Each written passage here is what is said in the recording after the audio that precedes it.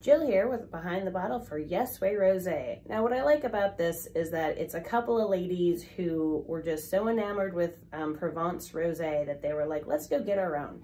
So they created a lifestyle brand called Yes, Way Rosé. And as much as I'm a little bit hesitant to get on board with and I'll kind of a fly by the seat of your pants kind of wine project, I will say I have enjoyed many a bottle of this.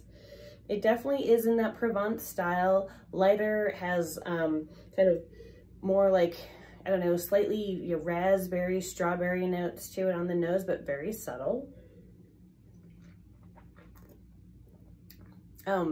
Just everything you want. It's drier, but it still has a lot of flavor.